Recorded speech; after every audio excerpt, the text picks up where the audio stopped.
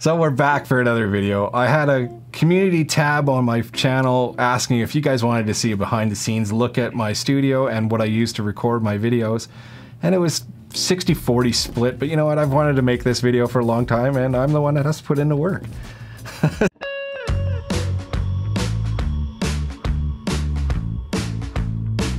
Let's take a look at what I use. So starting with my desk, I have an old tanker desk. This is a 1950s tanker desk that I bought on Marketplace. I refinished and stripped the paint off the faces of the drawers just to give it some texture and character. And I think it turned out really good. And I know it's not an electric stand-up desk or whatever, but it works for me and I love how big it is. On top of that, the most important part probably is the computer. I'm running the MacBook Pro laptop. It's the 16-inch M3 Pro chip with the 512GB hard drive and the 36GB of RAM. So this also has the upgraded 12-core CPU and 18-core GPU. It's a beast. Overkill for what I needed. I was able to get one and I couldn't pass on it. Now because it's a 512 SSD, I have a 2TB external drive, and that is the Sabrent toolless M.2 Thunderbolt 3 enclosure. Again, I've had this one for a while, and it's running a 2TB XPG SX8200 M.2 drive. I can edit right off of that. It makes it a lot easier. For the keyboard and mouse, I have the MX keys and the MX3 mouse, and they're great. They're just simple to use. They have tons of buttons, lots of input. I might consider getting a smaller 75% mechanical keyboard at some point, but for now, I'm totally pleased with this. All of that pairs into the USB dock, which I use the pluggable TBT4 UD5. This is a Thunderbolt 4 dock, and it has enough slots and card readers, it's pass-through power, it can run 2 displays. It's great, I like it. It's not as reliable with my external hard drive, so I typically do have that plugged directly into the Mac, and I find it faster anyways that way. Into the dock, I also have the audio interface.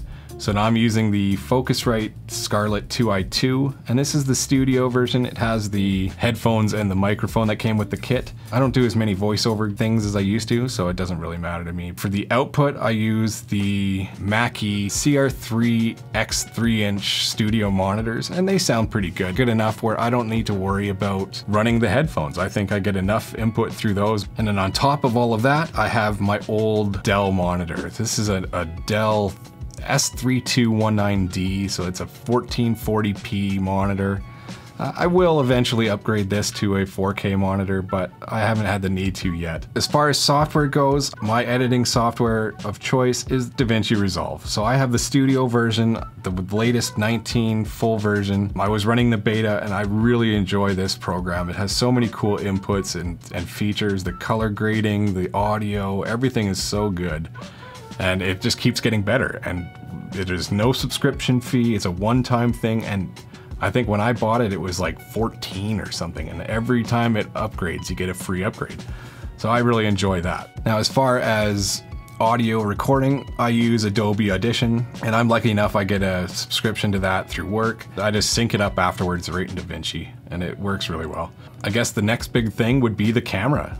So I'm running a Sony a7 IV, and this is a full 4K camera. I have this small rig cage and handle on it for running around, and it is a great camera. The lens I'm using typically is the Sigma 24-70, and this is an f2.8. This is the Mark I version. I haven't bothered upgrading to the second version. There's not enough improvements for me to spend the money. In front of the lens, I have a K&F Concept quarter black mist filter, and that just gives a little bit more softer bits in the light. It kind of bleeds everything, and it's hiding the 41-year-old wrinkles here. So it's a beauty filter, kind of. It just softens everything up. On top of the camera itself, I'm just running this old, newer F100 monitor. It's a field monitor. It's, I think, 7-inch, big enough where I can get my framing, I can tell where I am, and see if somewhat I'm in focus. Unfortunately, it doesn't show the focus peaking or anything like that. So this is something I probably will upgrade eventually, but I don't need to. Not yet, at least. It just runs off of the MPF 960 batteries. They're the big chunky boys, and the life on that is really good. I don't think I've ever even had to change the battery out. Into the camera, I have a dummy battery. I was tired of changing my batteries out or having batteries die, so I went and got a Kimaru MPF2 or 2100, I think it is. It's just a pretty simple dummy battery kit for the Sonys. As far as my tripod goes, again, a lot of my stuff is newer. It's cheap and it's good enough, especially for somebody that's sitting in a studio for the most part. I don't need to have carbon fiber, whatever. I think this is the N555. I'm running an Artis 36mm ball head on it. So I changed it around a little bit. I'm just using the newer legs. I took the head off of that, put that other head on, and then on top of that head, I actually got rid of the plate that they gave you. It was a typical Arca Swiss plate, but I wanted a quick connect.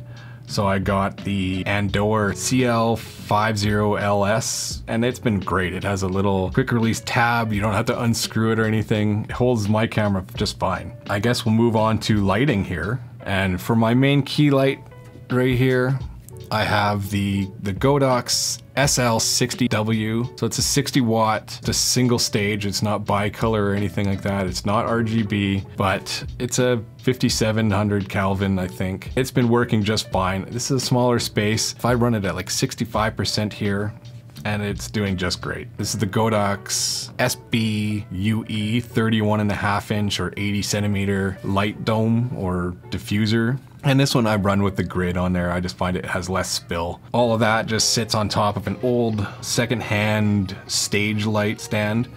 And I would have got a C stand or something like that, but this thing's light. I already had it and it works just fine. I had to do a little bit of modifications to it to fit the light on, but I'm glad I've done it. It just stays where it is anyway, so there's no point in spending extra money on it. For the fill lights, I use a couple of different fill lights. Not the desk light here, but the light bars. These are the Olanzi VL119s, and they come in a pair. They're full RGB. They have a bunch of different features and everything like that. I've enjoyed having these.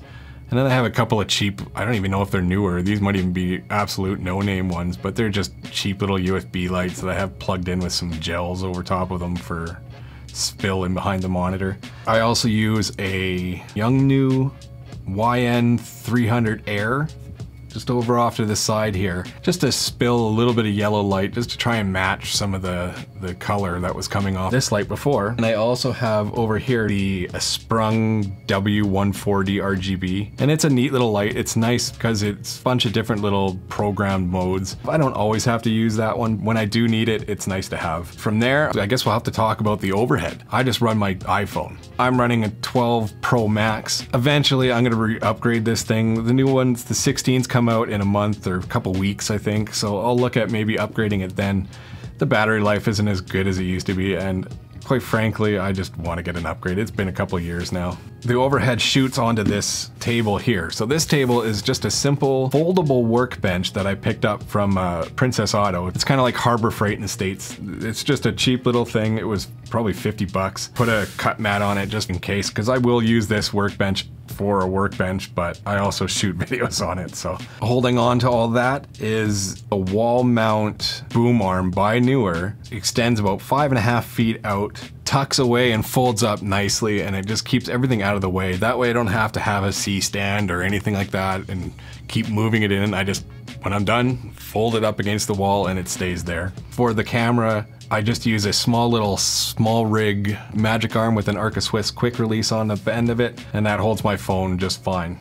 Now, I do have an extension tube that you'll probably see in the shot, the B-roll of this. Since I moved my desk to the back over here, that is obsolete. I just haven't had the chance to take it down. I kind of forgot about it. And then for the microphone at the end of this thing, I just use a Newer magic arm. I think it's an 11-inch magic arm. Doesn't have the greatest retention. Even for something light like a microphone, it does not seem to hold it very well. You really got to reef it down. So I'll look at something better than that. Maybe not from Newer this time. Another thing I forgot to mention here is sound deadening. For my studio here, I'm in a basement. It's not the greatest acoustically, but I did set up these things here. They're just DIY sound panels. Like, these things were Super easy to make. They were just 2x4 frames with rock wool stuffed inside with landscaping stuff, and then I covered them over with a nice fabric. And then I have the cheap little 2-inch foam panels that I have stuck everywhere. I don't know if they've honestly done anything, but they look kind of nice. So on the far side behind the camera here, I actually have a couple of moving blankets set up across just an extendable construction pole, clipped to that with spring clips. Gives it a little bit cleaner dead sound in here. Final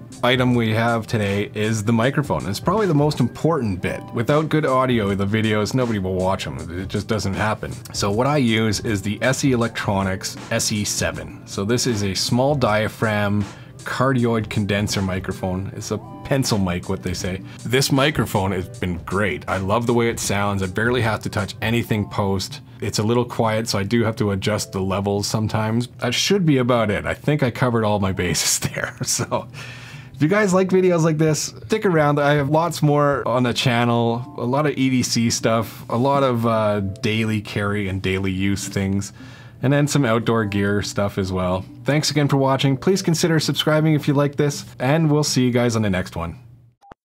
And we'll see, holy cow, 4 different times I set up and then it was just not going my way here. There's a lot of information there too. I kept messing up. Back to EDC in the next one. All right, see you later.